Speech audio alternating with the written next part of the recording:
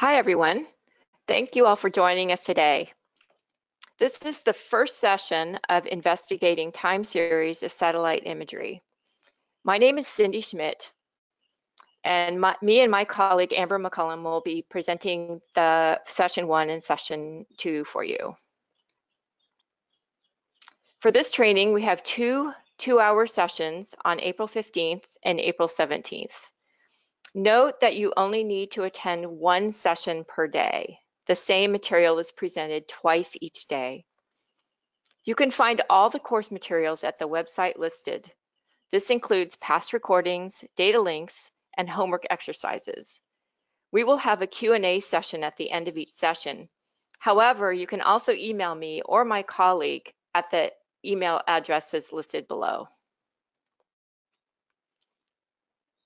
We will have one follow-on homework that is now available on the course website. To receive credit for the homework, you must submit all answers via Google Forms by the deadline. Note that the deadline for the homework is in 2 weeks, Wednesday, May 1st. To receive a certificate of completion, you must attend both webinars and complete all the homework. It takes some time to process these certificates, so you can expect to receive them about 2 months after the completion of the course. So here are the course prerequisites. You should take the e-learning course, Introduction to Remote Sensing, or have the equivalent knowledge. You should also take our previous webinar on change detection for land cover mapping. For the next session, you'll need to install Google Chrome, and you'll also need to make sure you have a Google Earth Engine account. So not for this session, but for the next session. We won't be doing any code editing ourselves next week, but it's a good idea to have this account for future use. So just to give you a heads up on that for the next session. You can access all the course materials here, including a PDF of the PowerPoint presentation in both English and Spanish, and then any data necessary, and then the PDF of each session's in-class exercise. A link to view the recording of each session's webinar, and also a link to the Google form for the homework submission. In this session, we're going to provide an introduction to time series analysis, and we're also going to be doing an exercise using AppEEARS, which is a web-based tool to do time series and other kind of satellite image analysis.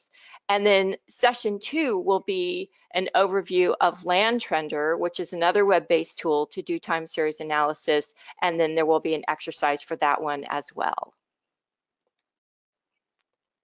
So the agenda for today for session 1 is first I'll discuss an overview of time series satellite imagery, and then I'll discuss types of time series analysis such as annual and seasonal trends, anomalies, and environmental descriptors. Then I'll talk about some time series tools that you can access, and finally sustainable development goals, including open data cubes. And then I'll do a quick overview of AppEEARS, and then we'll jump into an exercise. So first, I'll start off with an overview of time series satellite imagery. In the past, the only way we could easily use satellite Earth observations for analyzing change over time is to use 2 or 3 dates of imagery. But in recent years, that has changed because of the availability of long-term satellite data sets like Landsat and MODIS.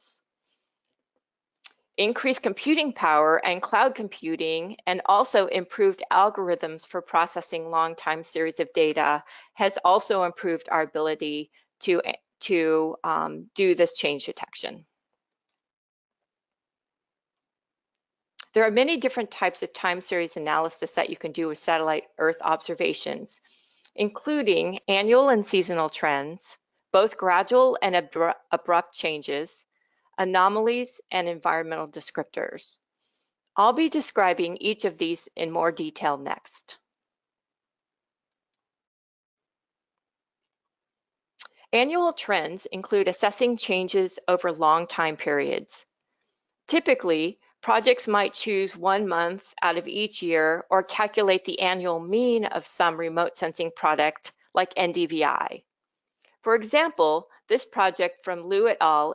Analyzed trends in vegetation greenness in China using annual mean leaf area index from MODIS between 2000 and 2014. And they analyzed the change in evapotranspiration and water yield. On the right-hand side, analyzing seasonal trends are usually driven by temperature and/or precipitation cycles within a year. This example from Imagery et al. Analyzing snow cover in the Himalayas using MODIS seasonal snow cover between 2000 and 2008. The images show the percentage of time that a pixel was snow covered during the season within that time period. Satellite Earth observations can be used for analyzing gradual changes like insect infestation in forests, land degradation, and forest recovery, or for abrupt changes due to events like wildfire, deforestation, and urban development. The graph on the right shows both abrupt and gradual changes that occur in forests.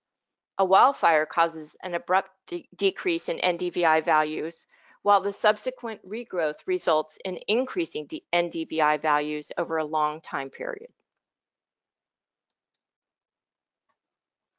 Anomalies are relative differences from a long-term average. This example shows global NDVI anomalies for drought monitoring from the FAO. If you're interested in knowing how to calculate NDVI anomalies, I encourage you to view our previous webinar on NDVI.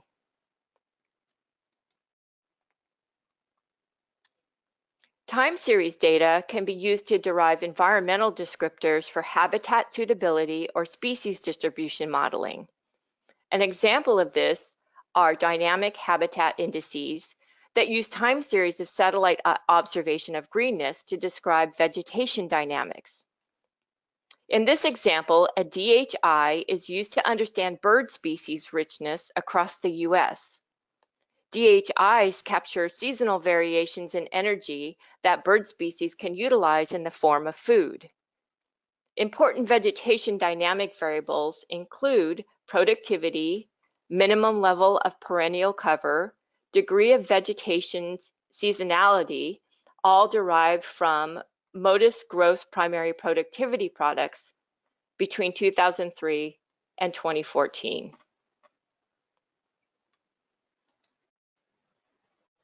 Next, I will be discussing time series tools.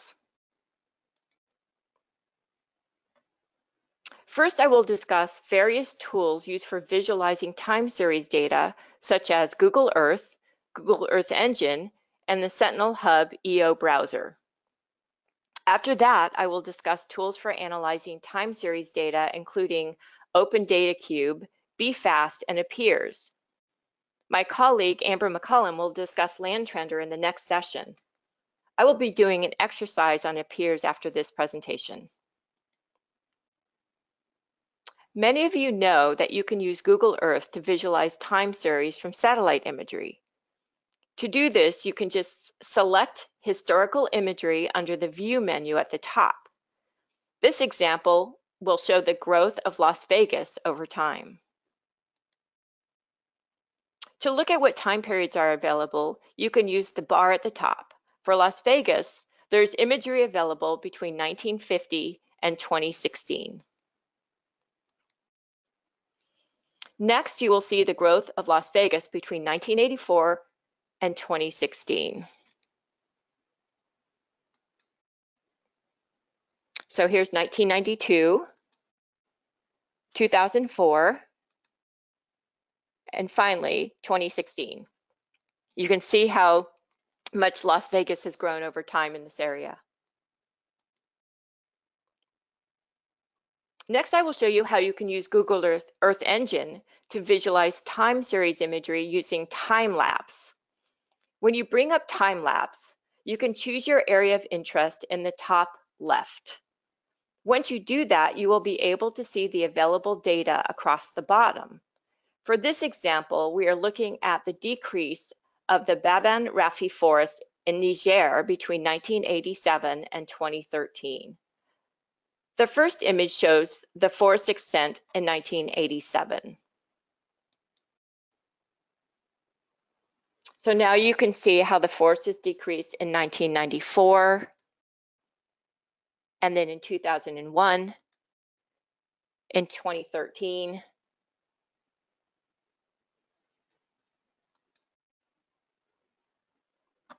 the third visualization tool is the Sentinel Hub EO browser from the European Space Agency.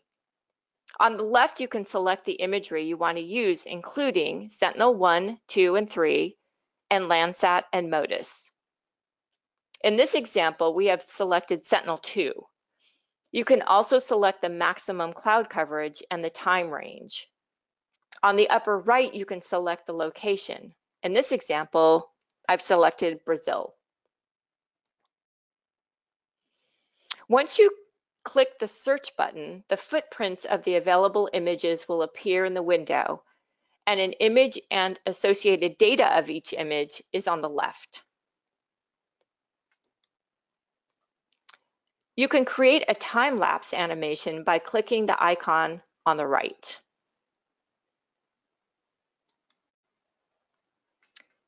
Once you do that, another screen will appear that will allow you to select which images you want in the animation.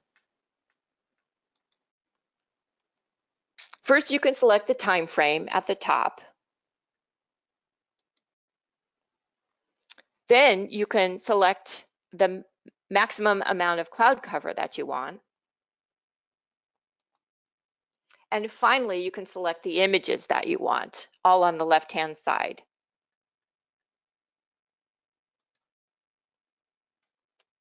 Once you select those images, you can then play the animation. And then, as you can see, also there's a button to download those images if you want.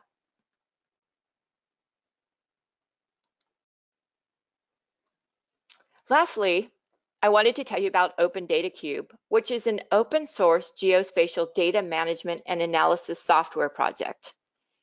It includes algorithms and applications that use time series satellite data for applications like deforestation, water quality, and illegal mining. You can find out more about this project at the website listed here. Recently, the Africa Regional Data Cube was developed to address Sustainable Development Goals. This data cube was a partnership between the Committee on Earth Observations, the Group on Earth Observations, Amazon Web Services, and Strathmore University in Kenya.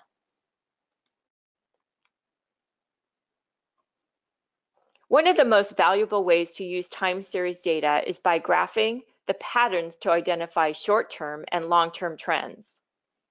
Examples of this include using monthly NDVI values to look at phenology trends. You can use that information to calculate annual maximum, minimum, or mean values, depending on your application. You can also use changes in annual NDVI values to look at short or longer-term land cover trends. One way to do this type of analysis is using Breaks for Additive Seasonal and Trend Method, or BFAST program. This program decomposes time series satellite data into trend, seasonal, and remainder components.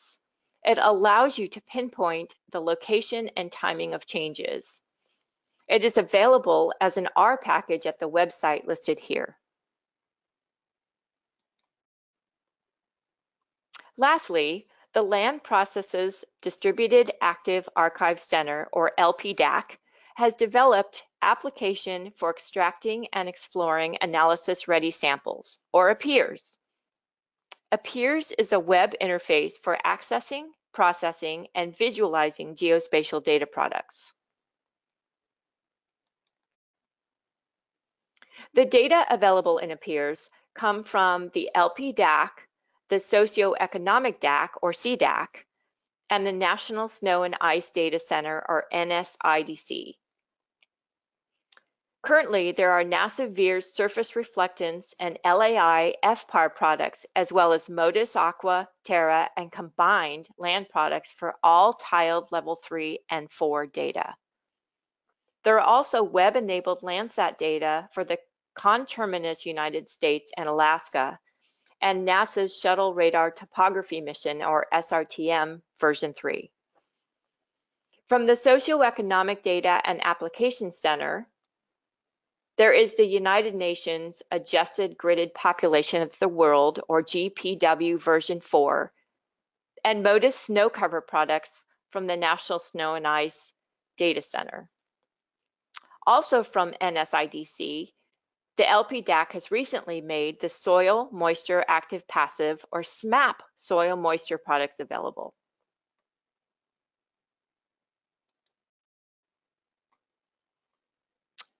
AppEEARS allows you to upload polygons or points to acquire coincident satellite data products. You can start a new request, copy a previous request, or upload a request file. You give your request a name, and then you can upload or drop a file into the blue box. In this case, if you are extracting a point sample, you can drop or upload a CSV file. Next, you indicate the time period of interest. Finally, you select the remote sensing data layers that you want to use. And it's as simple as that. You simply submit it, and then you get the results in a very short time. So at this point, we're going to go through an exercise that uses AppEEARS to use point and polygon data to extract some MODIS data. So let's get started. All right, everyone, we're going to get started with doing exercise 1, which is extracting MODIS time series data using AppEEARS. And this first part of the exercise will be actually extracting, using point data, uploading point data and extracting some MODIS data with that point data. But first of all, I want to go over the objectives and the software and tools that you'll need for this exercise. So the objectives of this is to identify some MODIS imagery to compare with point and polygon data, and it's really easy to do in AppEEARS. And then we're going to visualize some time series results actually in AppEEARS, and then we'll also use Excel to do some basic sort of visualizations as well. So this important thing to realize is you need to sign up for a free NASA Earth Data account in order to run this exercise in AppEEARS, and you'll also need Microsoft Excel. What I would recommend that you do for this exercise is it might be difficult to follow along because you have to submit a request to the LPDAC to get your results, and sometimes that can take a while depending on what else is going on. And in this particular exercise, I already have the results downloaded just to make it a little easier to show you the exercise. So what I recommend that you do is just follow along with me on this exercise, and then later on actually submit the jobs yourself and then run through the exercise. And then if you have questions, you can just email me sometime during the week. I also want to let you know on Wednesdays, generally the LPDAC is down doing maintenance on their system. So if you try to do this exercise sometime on Wednesdays, if you don't get any results at all for a while, that's why. So you might avoid doing anything on Wednesday. So let's go ahead and get started. The other thing that you'll need is some associated data. There's a CSV file called beetle.csv, which is a point location in Colorado where beetle infestation has caused some forest mortality. And you will also need a zip file. It's actually a shape file, but you'll need it zipped. And it's a polygon from the Ontario Breeding Bird Atlas. You can download those from our website, and they'll also be available during this session. So for this exercise, we're going to be using this point data where forest disturbance has occurred in Colorado. Colorado experienced some heavy pine and bark beetle mortality between about 2001 and 2018, killed a lot of trees in that area. So we're going to look at the time series, the MODIS time series of those data to show how different values have changed over time. So the first thing we're going to do is go to the AppEEARS data set, which you can see right here. It says, welcome to AppEEARS. And I'm actually already logged in.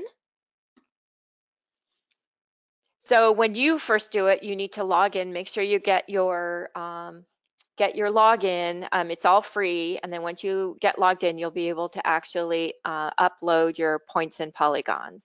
So the first thing we're going to do is go under Extract, and we're going to click Point Sample. First we'll do points, and then we'll do polygons. So in this case, we're going to start a new request. I actually have some previous requests,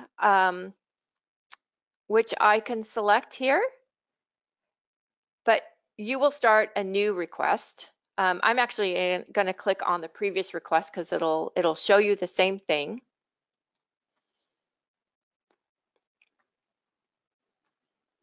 So in this case, you're going to give your sample a name at the top, and we will call it Beetle 1. And then the next thing you're going to want to do is upload your coordinates from a file. So you can do a couple of things here. You can actually drop a CSV file into this box, or you can click here to upload. So what I'm going to do is show you. I'm going to actually drop my CSV file in there, even though see it's already in there, but I'm going to drop it in there. So as you can see, I have a beetle.csv. I just drop it in there, and then it actually shows up again, but your file will show up here on the right hand side. It gives you the format that you need. So the CS file can contain up to 4 columns separated by commas with each coordinate on a separate line. So this is how my CSV file is set up. So the ID is here where it says B1, B2, B3, B4, B5, B6, and B7. So those are the points, and those are the IDs I gave them. Then you can give it a category. So if you had if it was a land cover map or something like that, some way you wanted to label that, you could do that here. And then you'll put the latitude in decimal degrees and the longitude in decimal degrees. So you can see I have that here for each point. I have the ID, I have the latitude in decimal degrees, and the longitude in decimal degrees. So it's very simple to upload these points. The next thing you're going to want to do is put in the dates. And in this case, we want to have some data from MODIS from one time period, from 1 month each year. So in order to do that, so you don't get all the months in a year, is you have to click on is date recurring right here. So we're saying yes, the date is recurring. And then what you do is you put in the start date here. So in this case, it's June 1st, and you do that by clicking on the little calendar, and you'll see the months at the top here, and you can just click over to see June, and then click on June 1st. So that's what pops in there. You do the same with the end date. In this case, we want the end date to be June 30th because we want just 1 month of data. So in this case, you do the same, click June, and then click 30th, and you have 6/30. And then you want to put below that the year range. And in this case, we want 2002 to 2018. So by doing that, you just click the slider here. So I'll put 2002, and I already have 2018, but you can just adjust the slider till it says 2018. And then the next point, and the last part of this, it's very easy, is you want to select the layers to include in your sample. So what we'll do here, in order to search for a product, unless you know the name of the product, you can also put in some names like vegetation or land cover or something like that. So in this case, we want to do vegetation indices. So we'll type the word vegetation here.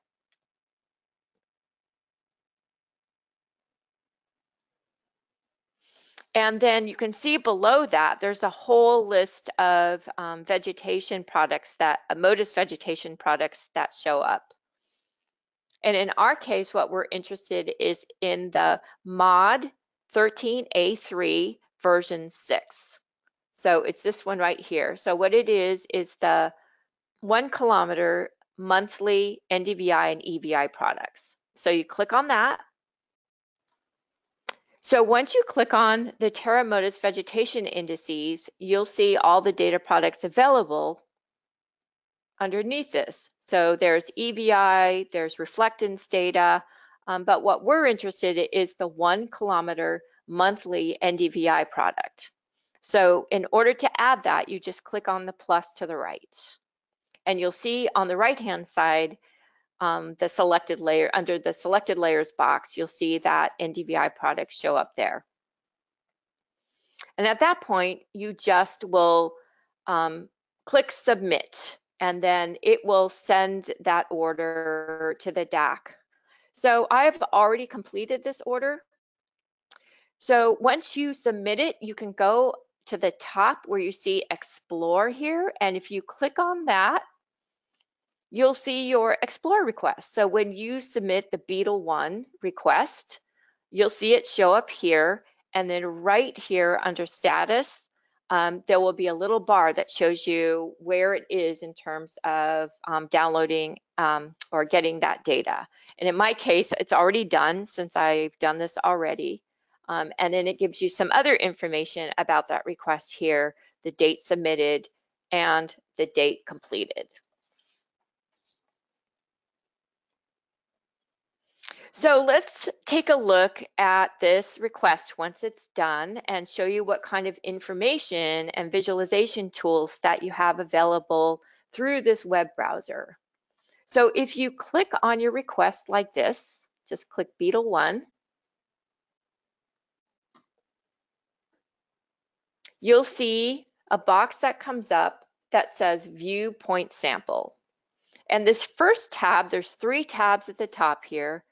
The first one is temporal comparison. So this allows you to look at the time series for one of each point one at a time. And you can pick your point here. So there's where it says site, there's B1, but if you click on the drop-down list, you'll see B1 through B7. So you just look at one point at the time. So we'll just take a look at B1 right now. For quality, you can actually select if you want to show all the data or if you just want to show the good quality data, because sometimes MODIS pixels are not necessarily good quality, so you'd want to eliminate those. So in this case, we'll just look at the good quality data. And in our case, we've only have one data layer. We only have that NDVI data layer, so there isn't any other options for that one. So now we're going to scroll down a little bit, and we see the time series graph. So the first thing we're going to do is add a line, because it's just easier to see the trend once you add that line. And so remember, this is just for 1 pixel, but on the x-axis, you can see all the different years that we have, and on the y-axis, you can see the NDVI values. And it's even clear at this point, for this one particular point anyway, the big decrease in NDVI values between about 2006, between 2006, 2007, and into 2008, which is when a lot of the tree mortality occurred. And then you can kind of see a slow increase over time as the forest started to recover from that mortality. So if you hover over each of these points, you can get the actual NDVI value. And then you also see the quality. In this case, these are the good quality points. And then if you want, you can go back and take a look at a few other points and the differences between these points. So if I look at, say, the B6, you'll see a little bit of a different graph for that one. It still has that drop, but the trend is just slightly different between the two. So this is just a way you can visualize your points one at a time. The next thing we're going to do is go to the Categorical Overview tab, which is right here. So we're going to scroll down until we see this quality graph. So this graph shows how many satellite pixels had good quality, which is quality 0, so that's the blue box here, and how many had quality 1, which is questionable quality. So this just gives you an idea of how many pixels had good quality and not so good quality. So if you put your mouse over the orange box, you'll see that there are 3 pixels where it says n equals 3 that had questionable quality. And you can do the same for the blue box where you see 116 pixels had good quality. So we're going to scroll down until we see the sites graph. And this graph shows you the mean and range of the NDVI values for each site. So you remember we had 7 sites, B1 through B7. And then again, on the y-axis, you see the NDVI. And so what this does is tell you what the values are and the standard deviation for NDVI for each of these sites. So you can put your mouse over the box to actually see what those values are. You can see, for example, this first B1 box has 17 pixels, and the mean NDVI is 0.54, and then you can see what the range is there and so forth. In this particular graph, you may want to only look at the good quality pixels. So you can go up and click on the blue box. So remember, 0 means good quality and 1 means not good quality. So if you click on the blue box, it actually turns off the bad quality pixels. And then you go back down, and then the new graph down below actually reflects only the good quality pixels.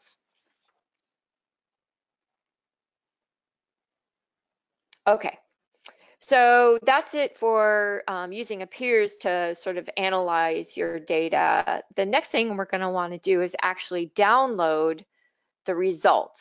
So to do that, you go back up to Explore, and then you'll see your request again. And then you'll click on the download button to get the contents of that request. So I'm just going to show you what that looks like since I have that already. So there's lots of different files here. The most important one for us is this one right here. It's the CSV file that shows the NDVI values and a few other things for each of our B1 sites, our B sites. So we're going to look at this file in a little more details and do some really basic kind of manipulating of that file so you can visualize your results. All right, so now I have my results spreadsheet open, and as you can see, there's a lot of information here. Let me just go through a couple of the most important things. First, on the far left-hand side, you can see the ID, so that's B1, B2, etc., all the way down through B7. You can see the latitude and longitude associated with each of those points. And you can see the date. So we just did June. So you have June of each year located here. So you get the years, and that's in the D column. And then the other important piece of data here is the H column. So that has your NDVI values.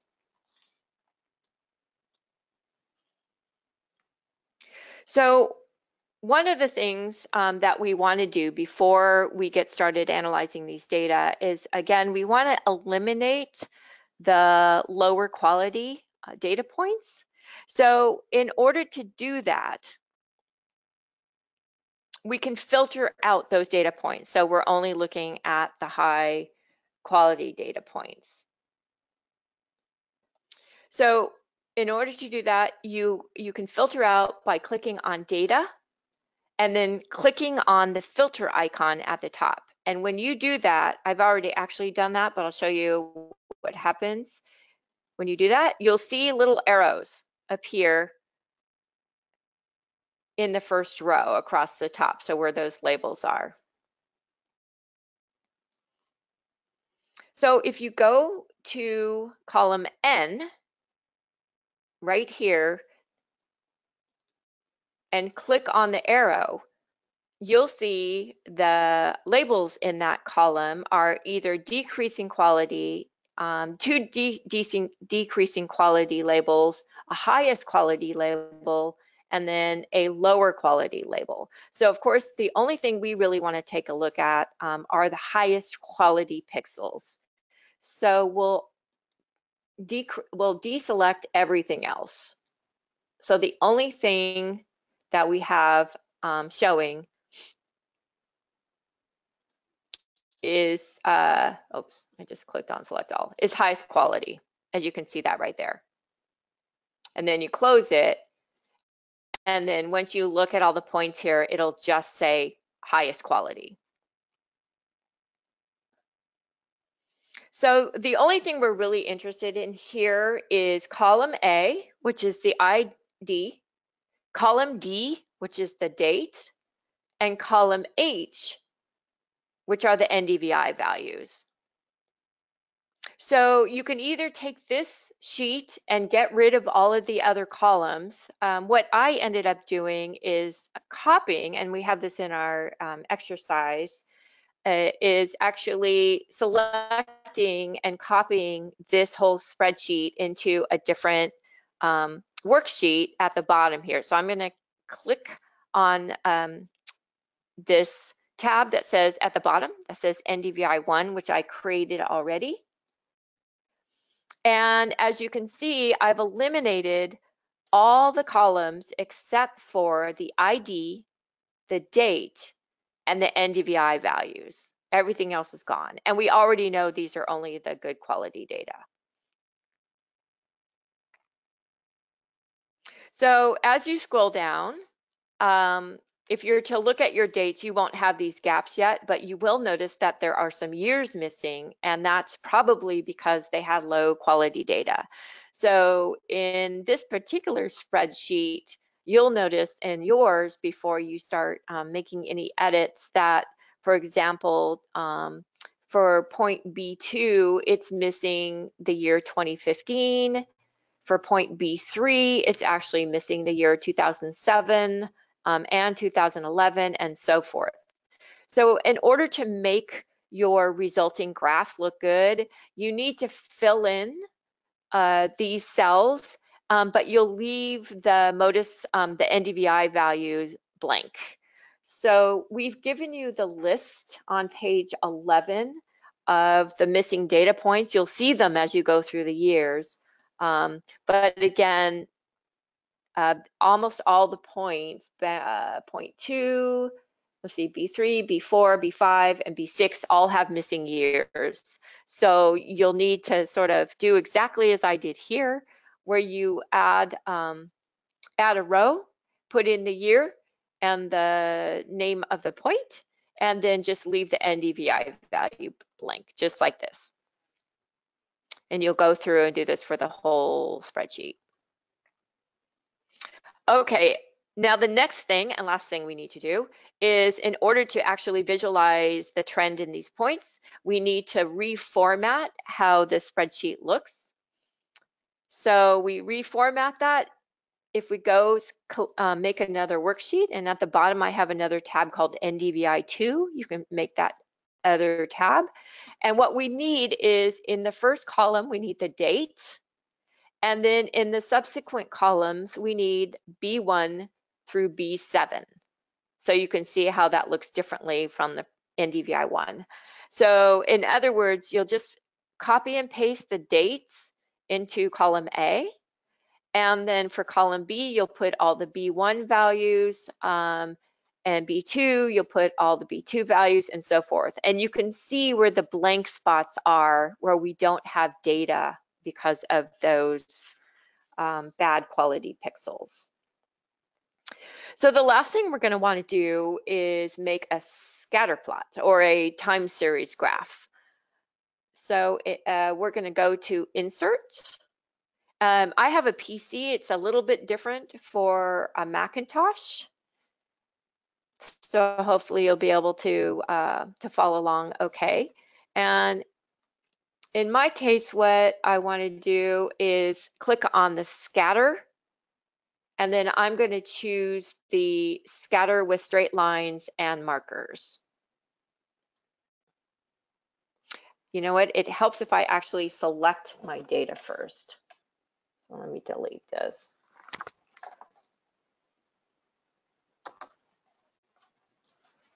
Okay, first you have to select your data. And then you insert your graph.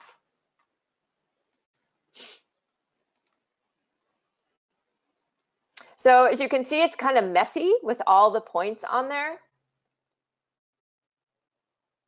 You can see the general trend, but to make it a little bit easier to see, what I'm going to do is just look at 2 or 3 points at a time, just so you can see what the trend looks like. So I'm going to delete this chart one more time, and I'm just going to select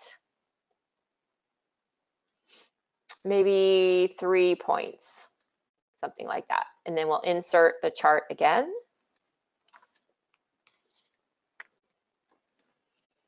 Okay, so now you can see just 3 points. You can see it a little bit better. But because the Y value range is so big, it's really hard to get a feeling for what's really happening with this data. So we're going to change the values of the Y-axis to make the data just look a little bit better. So in order to do that, you can just right-click on the Y-axis, and then you go to Format Axis. And at least on the PC version, you'll see a whole lot of things you can do to the Y-axis. In our case, we're going to want to change our minimum to sort of look at our minimum value here. So we'll change it to 0.35.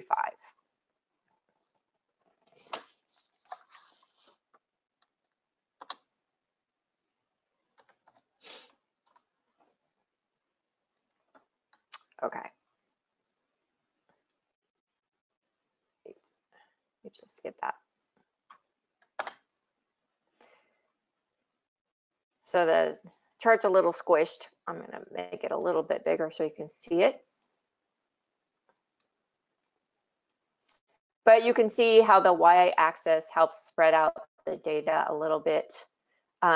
We do have some points that are discontinued, and that's where our bad data are. But generally, you can see the trend between about 2006 and 2008, that decrease in NDVI values due to the forced mortality from the bark beetles. And then in some of the points, actually most of the points, there's been sort of a slow increase over time. So this just shows you how you can get some point data associated with MODIS data. There'll also be some Landsat data available on the LPDAC. And to look at these time series of specific points that you're interested in, and looking at both sort of abrupt and gradual changes. So that's it for the first part of this exercise. The next part that we'll do is show you how to derive environmental descriptors using some polygon data. All right, everyone. Next, we're going to do part 2 of this exercise, where we're going to use polygons to create remote sensing derived environmental descriptors. So this portion of the exercise is based on a methodology from a paper from Coops et al. 2009 that used remote sensing derived environmental descriptors of topography, land cover, and vegetation productivity to predict species richness of breeding birds in Ontario, Canada. So they used some bird statistics provided by the Ontario Breeding Bird Atlas Project. And these data are divided into 10 by 10 kilometer cells. So we don't have the actual bird statistics, but we're going to use those cells to pull out those environmental descriptors from the MODIS data. So, and we're going to be looking at MODIS data from 2001 to 2005. And at the very first page, well, actually, it's page 14 of your exercise, you'll see a description of those environmental descriptors that we want to pull out from the MODIS data. So to start off, we're going to start at the AppEEARS homepage again, as you can see here. And then remember to, if you haven't already, remember to sign in using your NASA Earth Data login. And then like we did with the point sample, we're going to go to Extract at the top, and we're going to hit Area Sample. So you'll see a very similar way to start the request. You can start a new request, you can copy a previous request, or you can upload a request file. So what you'll be doing is starting a new request. So I'll go ahead and do that here. So you'll want to enter a name for your sample at the top, and we can call it OBB1.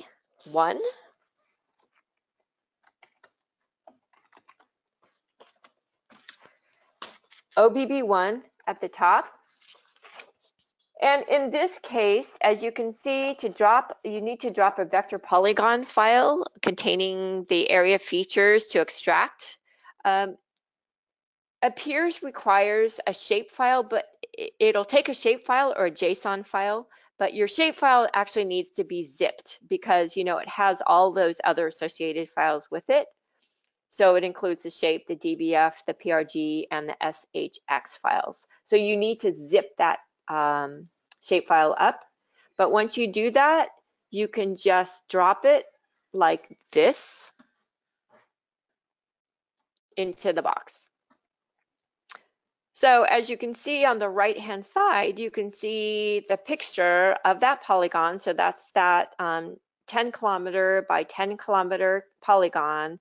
and then it's overlaid onto an area in the Ontario, Canada region.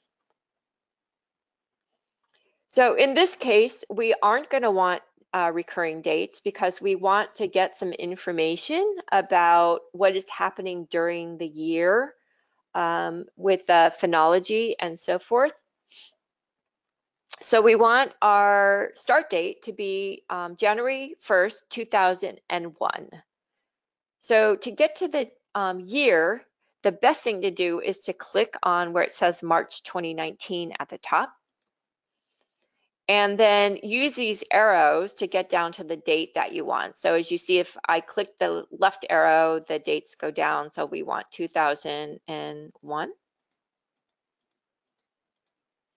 And then we want January 1, so click on January, and then you can click on 1, and then the start date, 1/1/2001, shows up in the start date. And then the end date, we want 12/31/2005. So you do the same thing here, click on the date, go down until you see 2005, and then we'll want December 31st. So December 31st, and you can see the start and end date there. So the next thing we'll want to do is select the data layers to be included in the sample. In this case, we have quite a few data layers, and they're listed on page 15 of your exercise. There's 4 of them. There's vegetation indices, there's net primary production, land cover type, and digital elevation model. We'll put all 4 of those into this request. So the first thing, we've also listed the actual names of the data products, so you can start typing in those names and you'll see them popping up in that box. So the first thing we'll look at is the vegetation indices. So it's MOD 13A3. So I'm going to just type that here, MOD 13. So you see there's a bunch of products that end up here. So we want the MOD A3 version 6, which is the 1 kilometer monthly data set. And again, we'll click on that and you'll see some other data sets show up there that are all within that data. And we want the 1 kilometer monthly NDVI. So just click on the plus and you'll see it appear on the selected layers on the right-hand side. Next, we're going to want the net primary production. So we'll close this one. And you can either write net primary production or you can put in MOD 17A3 and you can see it show up here. So that's the 1 kilometer yearly NPP product. So we want NPP, 1 kilometer. So we'll add that to the right. Next, we want the land cover type. So that's MCD 12Q1. And you'll see that show up right here. So that's the 500 meter yearly. And we want LC type 2. So you'll need to scroll down a little bit to see that one right here. If you want information about each of these products, you can click on the eye and it will give you some layer details. So this is the one we want, LC type 2. Click on that, that'll be added to the right. And one more, we want the digital elevation data, the SRTM. So we'll type in SRTM GL1, which is here at the top, version 3, and band 1, which is our only option here.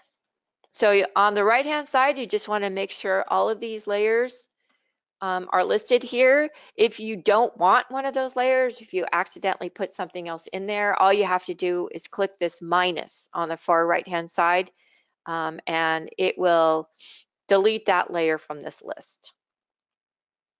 The last thing we'll want to do is select the output options. So there's 2 options. The first is the file format, and in this case, we'll just leave it as a GeoTIFF. And for the projection, we want that to be geographic. like that. So then, just like you did with the points, you'll submit it. And again, sometimes that will take some time to get the results from that, depending on what kind of processing is already being done at the LPDAC. If a lot of people submit something at once, then of course it takes longer than if only one person is submitting something, or if there's other things going on there. So just be aware of that. Sometimes it goes really fast. The one I did yesterday took about 2 minutes to get the results. But in the past, I've also had it take, an hour. So just depending on what's going on. So now we're going to go back to Explore to take a look at our results for the OBB1.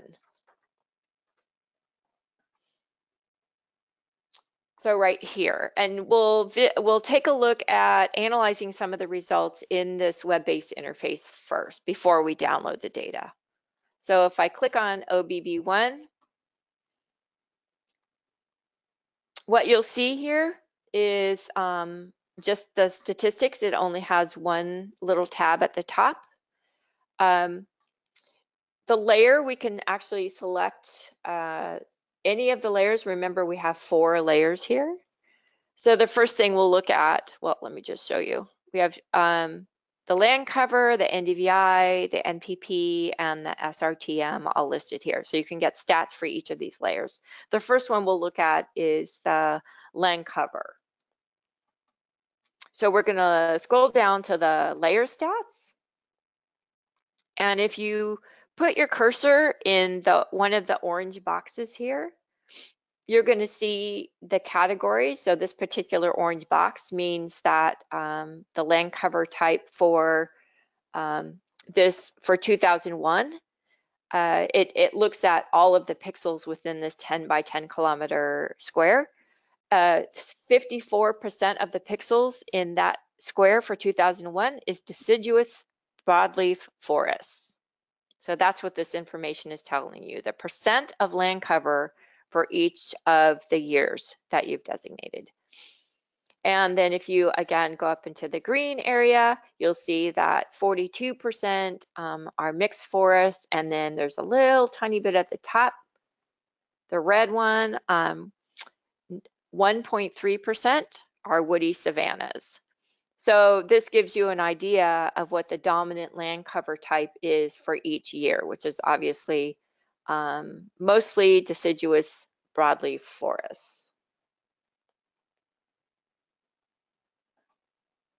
So let's take a look at the NDVI now.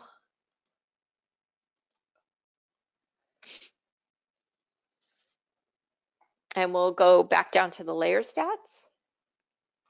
So this shows you, you can see the time period across the bottom, but you can see it for every month.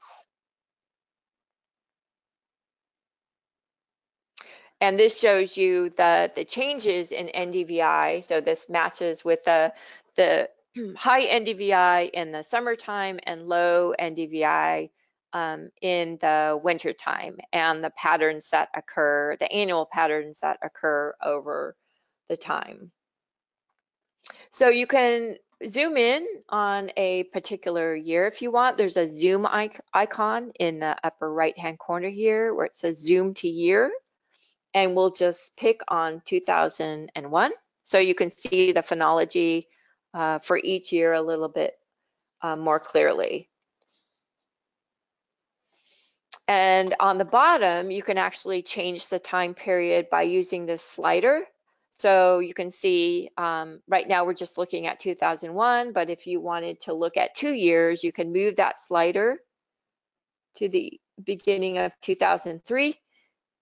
And then you get 2 years. And then of course, if you want to get the information about the NDVI for each month, you can just put your cursor over these boxes and look at the average NDVI as well as the distribution of the NDVI values for each of those months. And then if you scroll down a little bit further, you get some information about the quality of the pixels for each of these years, and there's a lot of different colors here, as you can see. So if you again put your cursor and hover over the box, it will give you an idea about what the quality is of the number of pixels for each year. So in this case, the blue color represents, if you look at, say, Modland, it says VI produced, but check other QA.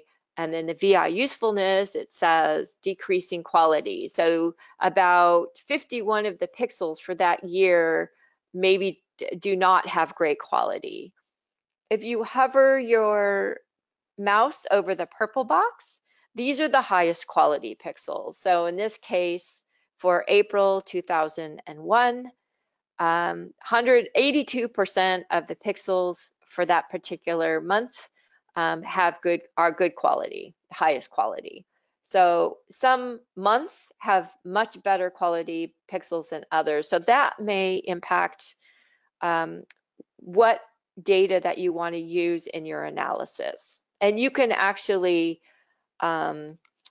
filter out the bad quality data once you get to the Excel spreadsheet, just like we did for the point data. So now we'll go back to the top window and we're going to click Explore.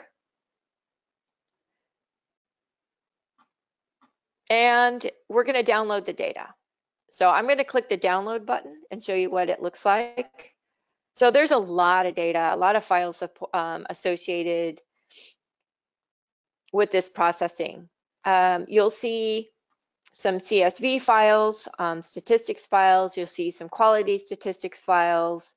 You will also, if you actually want the MODIS data associated with this particular polygon, you can download all the data here for all the different data types, as well as each of the months. So there's a lot of data available. I'm scrolling down and just showing you all the TIFFs. In this case, we're not going to actually download the data. We're only going to download the statistics files, and then we'll do some analysis with the statistics files so you can get at environmental descriptors to be used with doing some kind of habitat index. So these are the files we'll be downloading. Anything that says statistics.csv. So for example, this one right here, MCD12Q1, it's so4 statistics.csv, and then we'll find the same for the mod 13A3, the mod 17A3, and the SRTM. So if I've already done that, so I'm going to go ahead and start working with each of these CSV files and show you what we'll do with them. All right, the first thing that we're going to do is open up the land cover statistics in Excel. So I've done that already. I've opened up, it's the MCD12Q1. And when you do that, you will see some information there about, there's the file name, the date. So those are the years, the 5 years you can see there, and so forth. So the first thing that we're going to want to do is calculate what the dominant land cover class is. So we'll need to insert a new column after column C, which I've done already, and this column right here, column D, we're going to call dominant land cover class. So you'll type that in the top. And to actually determine the land cover class, we're going to put a formula in that looks at the number of pixels in each of the classes where you see the names of the classes. So we have water bodies, deciduous broadleaf forest, mixed forest, woody savannas, and so forth. So what this formula will do, we'll look at the number of pixels and pick the class that has the most number of pixels in each of these years. So the formula, it's written on the top of page 21. You can see it here. So this formula will actually pick the land cover class that has the most number of pixels. And in this case, and in all of the years, is deciduous broadleaf forest. So we saw that already also in the statistics that we did using AppEEARS. So you just type this formula in D2, and then you copy it down through D6. And you'll end up with a column that says deciduous broadleaf forests for all 5 years. And then what we want to do is calculate the percentage of the area covered by that dominant class. So we're going to put in a column after column D, which is this one. I've already put it in column E, called dominant class percentage. And what that does is calculate the percentage that deciduous broadleaf forest has out of the whole 10 by 10 kilometer square. So this is the formula that you'll put in. Again, we have it listed on page 21 in your exercise, and you can see it here at the top. But this allows you to calculate what that percentage is for each year. It changes a little bit per year, but not much. It's generally right around 54%. So you can see that here. So you write that formula in E2 and then just copy it down through E6. And then what we want to know is the number of classes that are here. It's obvious because we don't have a lot of classes. There's only 5. But if you had a lot of classes, you could use this formula to calculate that. And that's really looking at the richness of what is in this 10 by 10 kilometer square. So in order to do that, we'll add yet another column, column F here, and we'll call it number of classes. And then to figure out, how many classes there are here to automatically populate this first cell, you'll just do a count. So count G2 through K2. And again, we have this formula written down for you on page 22.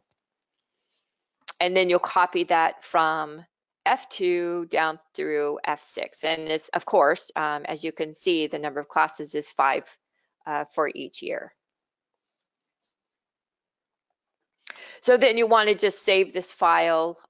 You can save it as land cover in an Excel format, or whatever name you want to give it,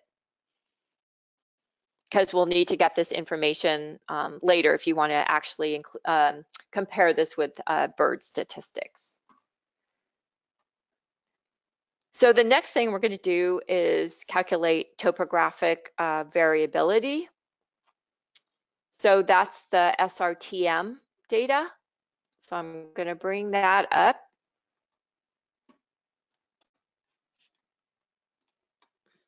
I'll make it a little bigger so you can see it.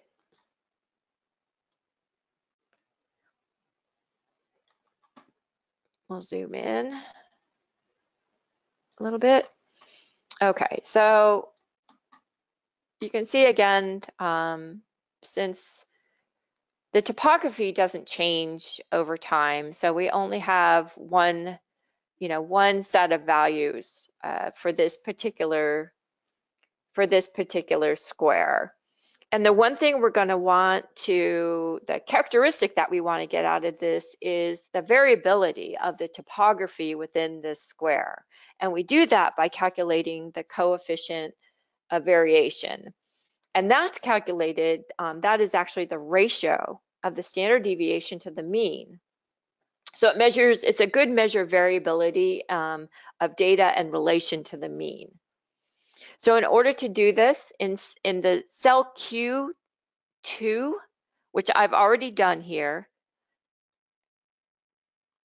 you'll type coefficient of variation. I did a little bit of a abbreviation of that, C of variation, but it's the coefficient of variation. And then in Q2, you'll want to put the formula, which is the standard deviation divided by the mean multiplied by 100. So you can see the formula here, J2 divided by I2 times 100.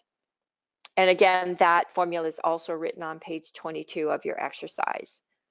And the coefficient of variation for this particular cell, as you can see, is about 8.5.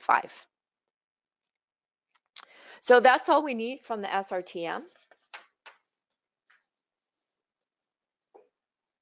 The next thing we're going to want to look at is the NPP. So I'm going to bring up the mod 17A3 data.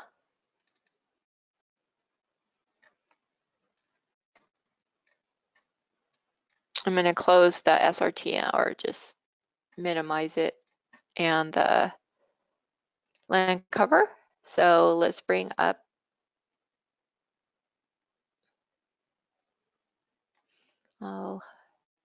hopefully you can see that.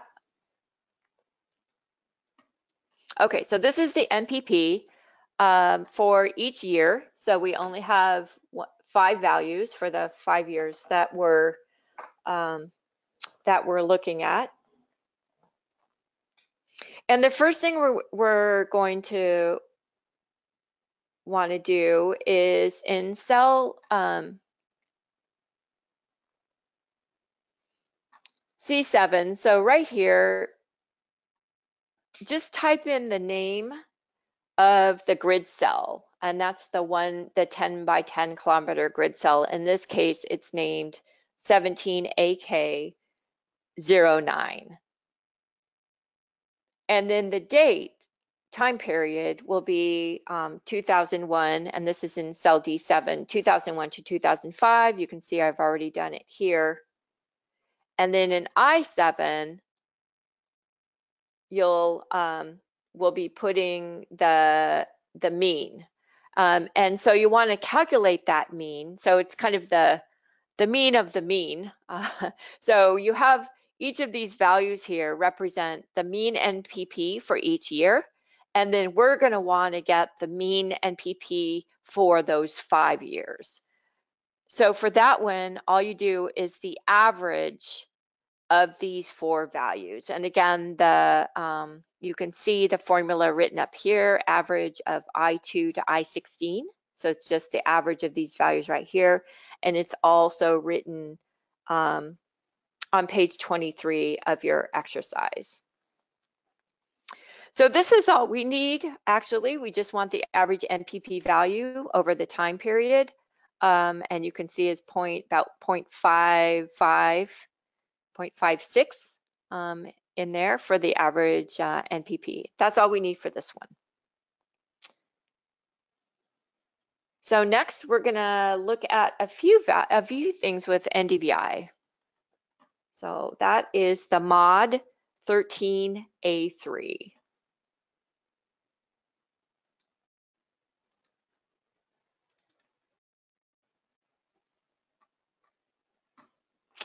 Okay. So there's a lot of different statistics we're going to be calculating with the NDVI. The first thing we're going to want to do is, well, let's take a look at this Excel sheet first. I'll scroll way over to the edge because there's a lot of data here. So the most important things are the dates. So you can see for every month and for every year how many pixels. You can do, you get the minimum and the maximum NDVI values, the range and the mean, the standard deviation and the variance and so forth. So it gives you a lot of information about NDVI for this 10 by 10 kilometer square. So the first thing we're going to want to figure out and put down is what are the minimum values, because that's an important part in understanding sort of the NDVI, sort of what that minimum value is for each year, and then we'll do an average of that. So in cell R2, you'll want to type minimum annual NDVI. And then across the top, I'm going to scroll over a little bit so you can see it. So S1 through W1, you'll want to put the years, 2001, 2002, 2003, etc. And then in the values here across, you'll want to put those minimum NDVI values. There's two ways you can do it. You can actually just go back to your where you see NDVI minimum and kind of look through one entire year, the 12 months of one entire year, and then find that minimum value. So for example, for 2001, the minimum value is 0.0098 in March.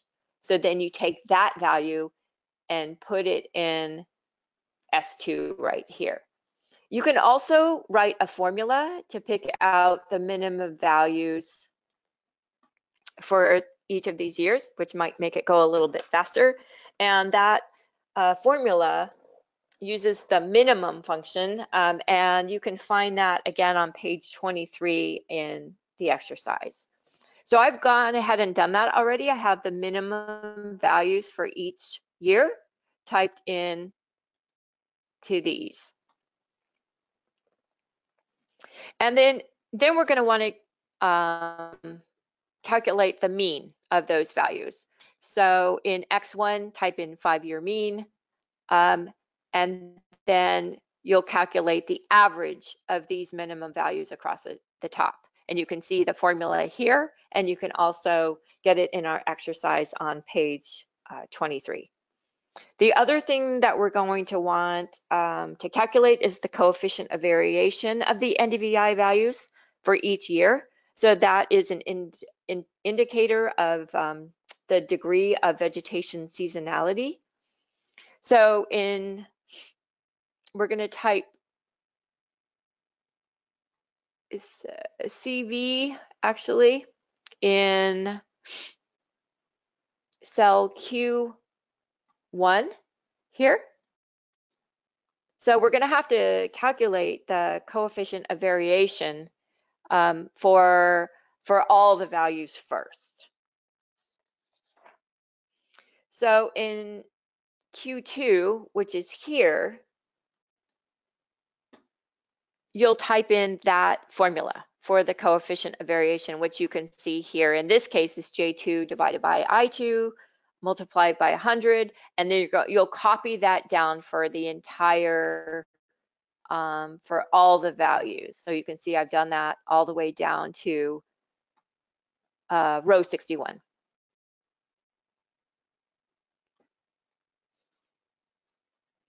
And then we're going to want to calculate the mean, the average CV coefficient of variation for each year.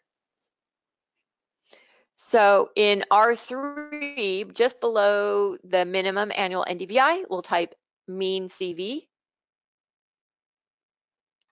And then you'll put in the formula that's the average of the CV for each year. So in this case, the values for the first year are values Q2 through Q13. And you'll get the average of that, and then you'll do that across for the remaining years. And again, the formula for this is all written down on page 24 of your exercise. And then once you do that, you'll again want sort of the overall average of those 5 years of the coefficient of variation. So in X3, you'll do an average of those values that you just calculated through, so S3 through W3.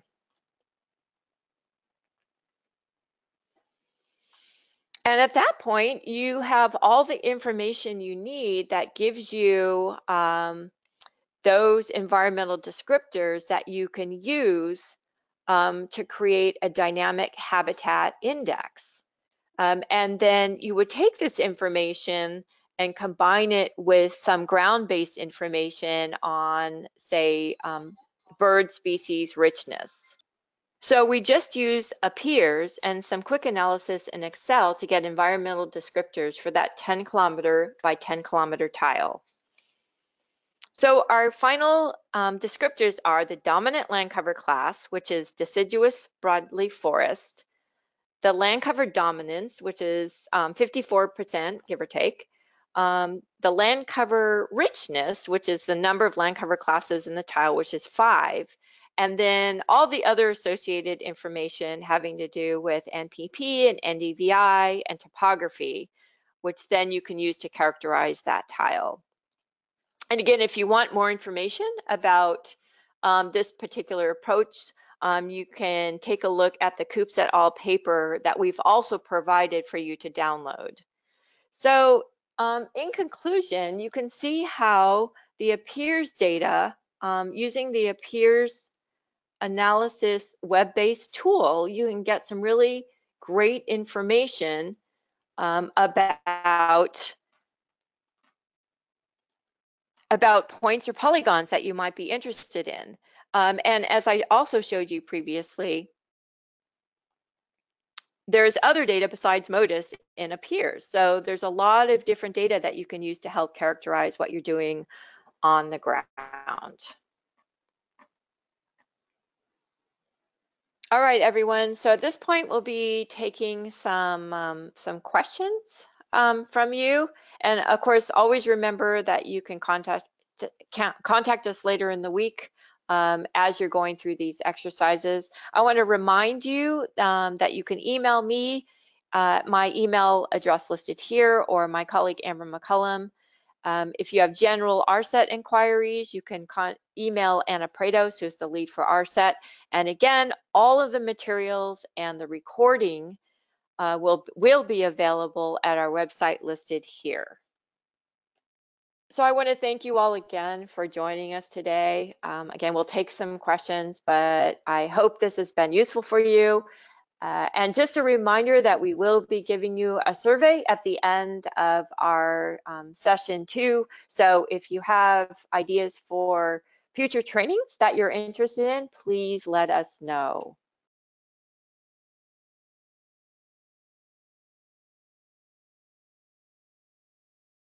We gave you a little overview of AppEEARS. One thing I want to remind you when you use AppEEARS is that it may take some time for you to get your data once you request it. It just depends on what's going on at the LPDAC at the time. Also, I wanted to remind you that if you happen to do this on Wednesday, today's Monday, but if you happen to try to request data on Wednesday. Wednesdays are days that the LPDAC takes AppEEARS down to do some website upgrades and that kind of thing. So Wednesdays will not be a good day for you to do this exercise. So just a reminder of that.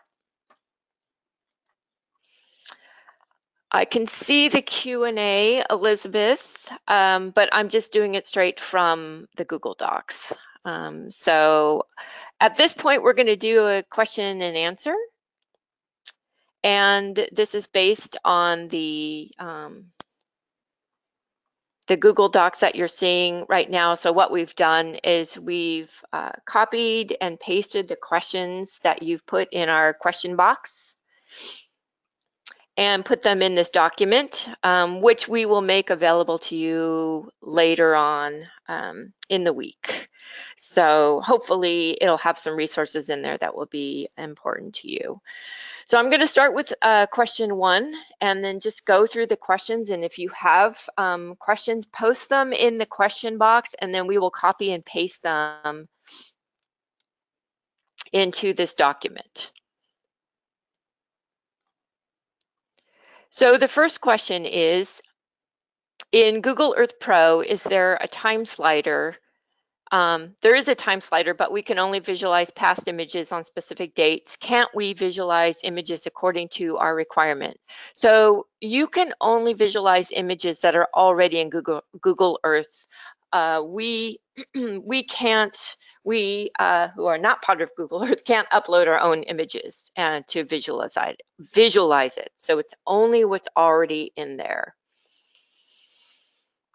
And then to add that, if you use Google Earth Engine, which hopefully we'll do a webinar at some point on Google Earth Engine, you can actually code in JavaScript or Python and display images for very specific dates.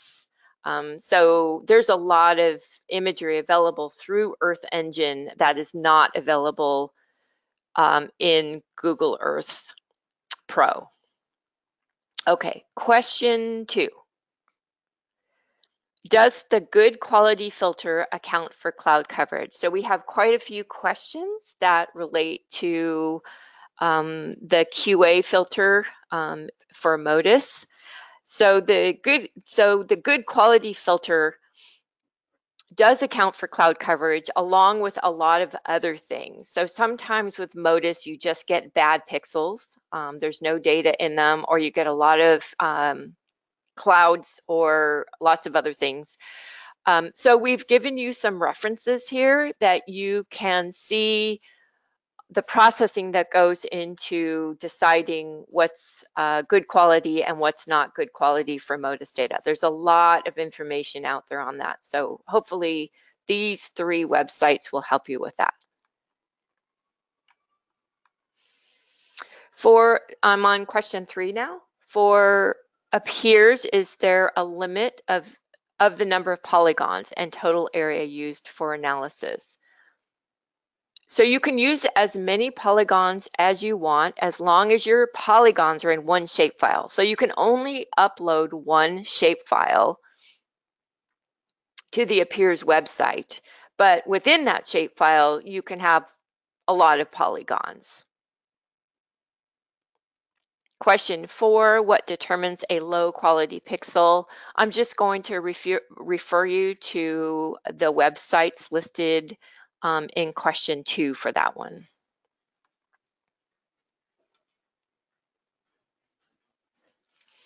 Question 5, is there a more robust way to identify when the change occurred rather than just looking at the chart? So I'm not exactly sure what that question is asking, but what I'm guessing is that it may refer to if you want to visualize that change on the imagery. So you can download the actual data, the actual imagery, and conduct a change detection to visualize the change. That would be the way to do it. So on Wednesday, we will be demonstrating a web-based tool that will allow you to do that.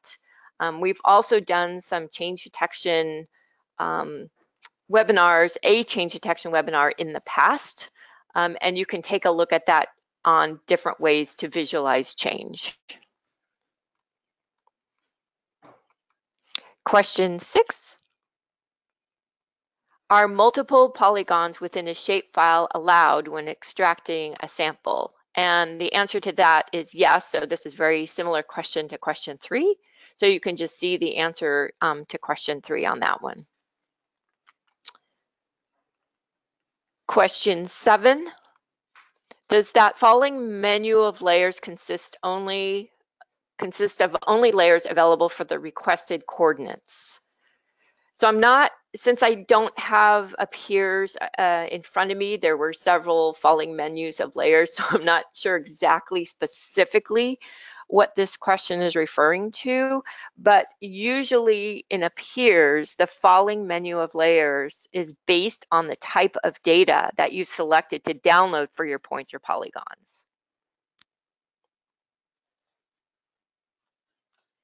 Is there any time series analysis on marine application or shoreline change analysis or habitat mapping? So there is satellite imagery available for all those types of areas and applications. So what this webinar is doing is showing you how you can conduct your own time series analysis using those data.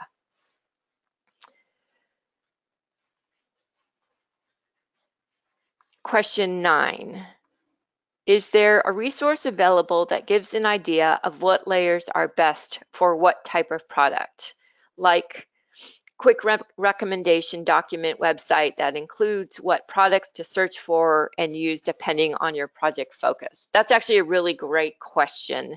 We don't have anything like that because it does really vary by application and by location. However, we ARSET have considered doing something very general like that for our ARSET web page. So stay tuned, and you know, that's something I think we'll discuss in the future. Question 10, is there a limit to the size of the polygon AppEARS can analyze? I'm interested in analyzing an area with the size of 11,500 kilometers squared. Can this program handle this large size? So there is no limit to the size of the polygon in AppEARS. If it's only one polygon, that's that size, that's fine. Just remember that when you download data, the results from that polygon, you may get an average of values within that entire polygon.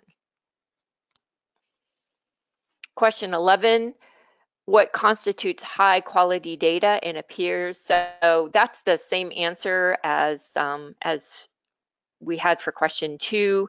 So just to let you know, just to repeat that, low quality usually includes high cloud cover, bad pixels, and things like that.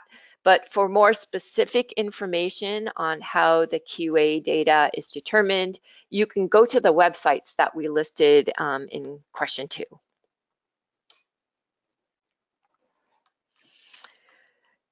So question 12 says, why is there no dominant land cover class in my experiment?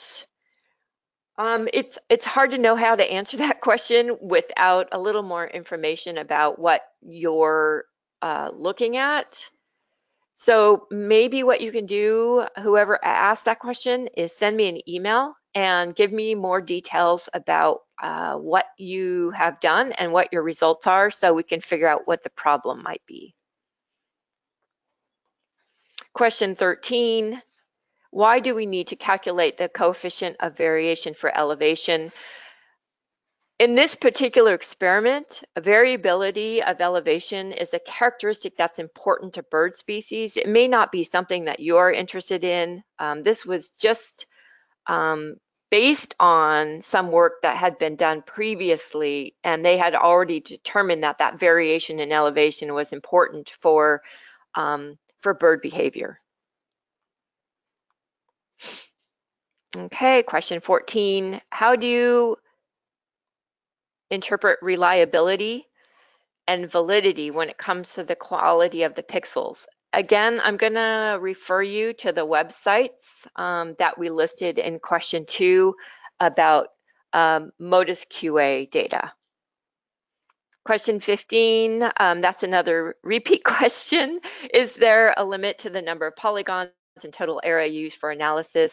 So we've said this previously, that as long as all of the polygons are in one shapefile, because you can't upload separate shapefiles, then you can use as many polygons as you want. Can a raster file be used for extracting an area instead of a vector? I don't think so. I think that you can either upload a shapefile or the points. But we'll check and confirm when we post this on the website. You know, it could be that the JSON file can be a raster file, but we'll check and get back to you. Can we have a higher frequency for NPP data as the one that was showed today? Absolutely. Today's exercise was just an example. So there's many different ways you can do the analysis, and you can have higher frequency NPP data. MODIS has different levels of NPP data. Sometimes there's 8 8-day composites or 16-day composites or monthly composites. So it just depends on what your study needs.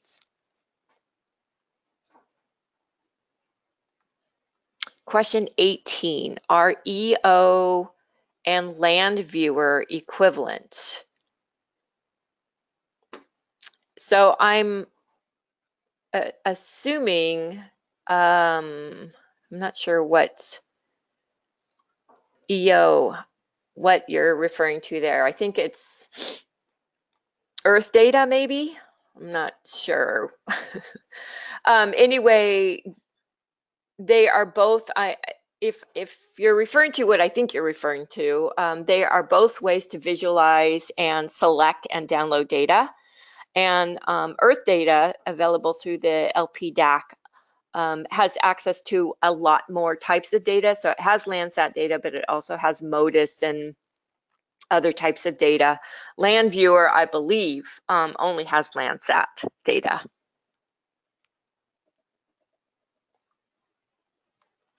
Do you plan to generate data in AppEARS with Landsat or Sentinel, creating products with higher spatial? Yes.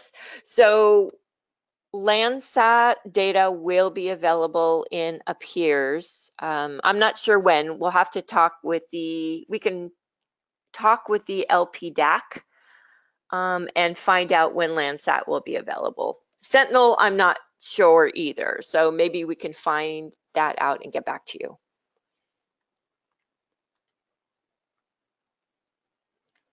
How can we analyze statistically significant trends in vegetation indices?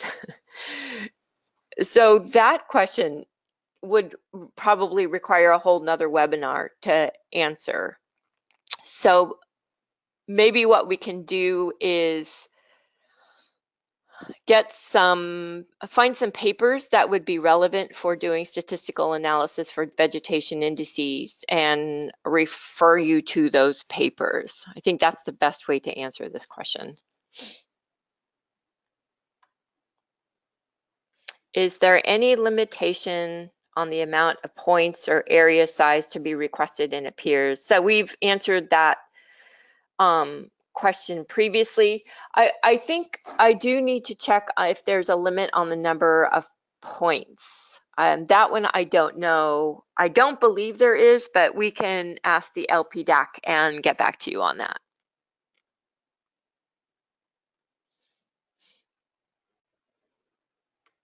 Is there any predefined length of data, or can we perform time series on any number of data? Yes, you can perform time series on any number of data, but of course only when that data are available. So for example, MODIS data are only available from 2001 to now. So obviously you couldn't do an analysis on MODIS data prior to 2001.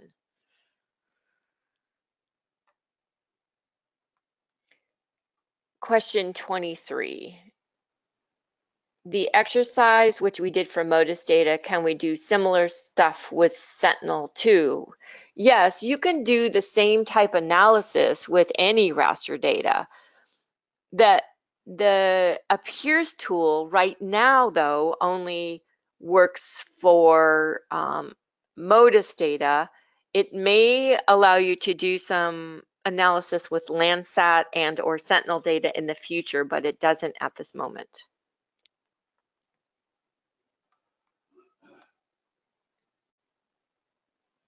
Is there a way to automate the data access to AppEARS such that the data can be automatically downloaded when available? I'll have to ask the LPDAC that question, but I believe that it will only notify you when the data are available for download, and then you have to download it yourself.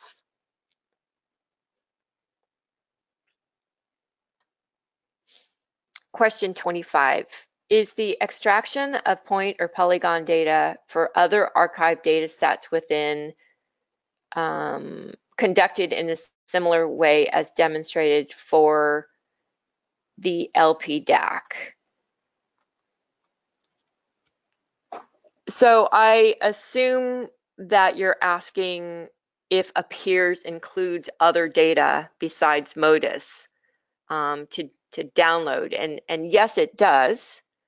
The CDAC doesn't have the same type of tools, but AppEARS actually has the CDAC data in it, so you can use AppEARS to download the CDAC data.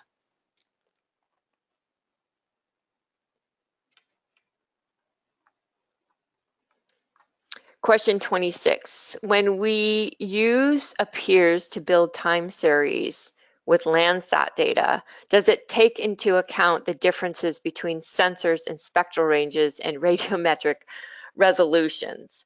So right now, you can't use AppEARS to download Landsat data.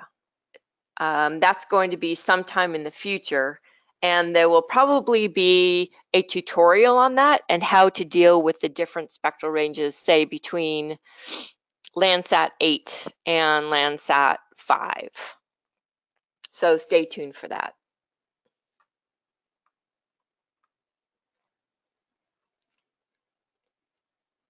Can we get level 2 data for MODIS on AppEARS because the spatial resolution is different if we use level 3? Yes, if you remember, when you choose MODIS data, there are different data types available, different spatial resolutions. So sometimes it can be 250 meters, sometimes 500 meters, sometimes a kilometer. So all of those types of data are available when you are actually choosing what data you want to use for analysis.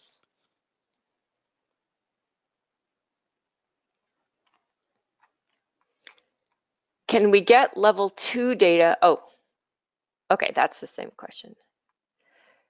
Can I analyze the multiple Landsat images to identify and detect shoreline changes in terms of 2 classes by AppEARS? So just to repeat again that the Landsat imagery is not available in AppEARS yet. So you can't do this kind of detection at the moment. However, we will be showing you how to use LandTrender, which is another web-based tool, on Wednesday. So you can use Landsat to do your change detection and look at both the visual change and the graphs using LandTrender. So make sure you tune in to our webinar on Wednesday.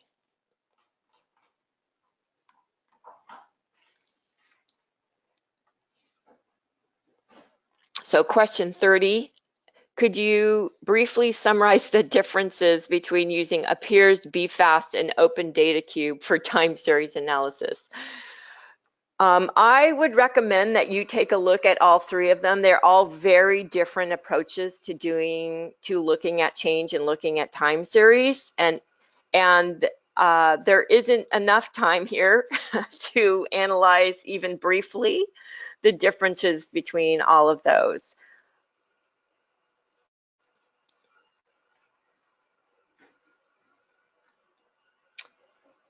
Question 31, is there any helping tool integrated in AppEARS to fill up the missing values? So I'm going to answer this question a little bit different than I think you're asking. First of all, AppEARS has a really great help tools available for anything that you want. So they've got tutorials available if you have specific questions about specific things in AppEARS.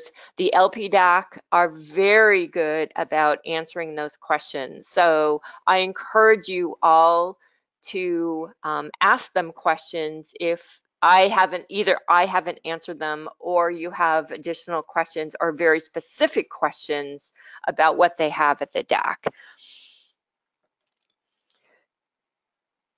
So to fill in the missing values, I think what you're asking is, how do we fill in the values where there's bad data? And there really isn't any good way to do that with MODIS data. You just have to make sure to exclude those bad pixels in your analysis.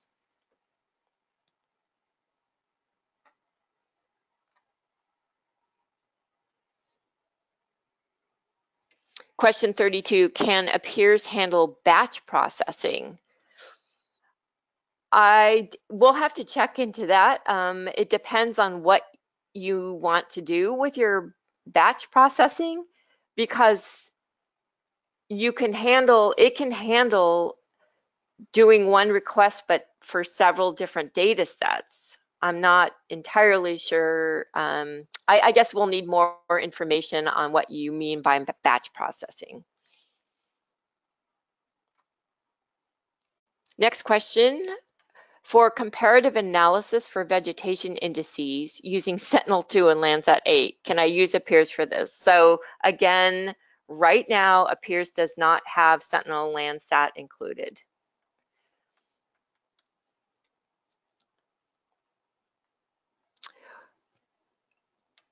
Question 34, which software would you suggest to integrate MODIS image data with MODIS, Aqua, or Terra data values of SST or chlorophyll?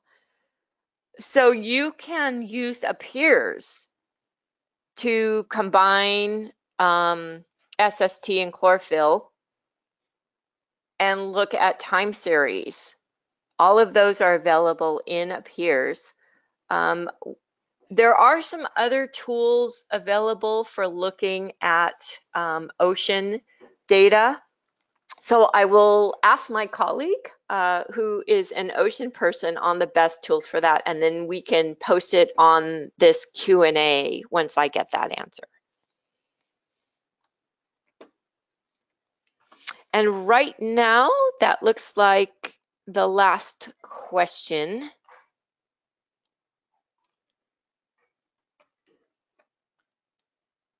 So just to remind you, if you have any questions as you're going through this exercise, in the next day or so or the next week, just feel free to email me, and we'll be posting my email shortly. And so email me your question, and then also we'll be posting the answers to this in this Google Doc in the next probably within the next week or so, as soon as we get some of the answers to some of the questions that we couldn't answer. And I recommend that you tune in for our webinar on Wednesday that my colleague Amber will be doing on Landtrender, because I know we had a lot of questions today on the use of Landsat for looking at time series. So that particular web-based tool will allow you to do time series of analysis of Landsat data.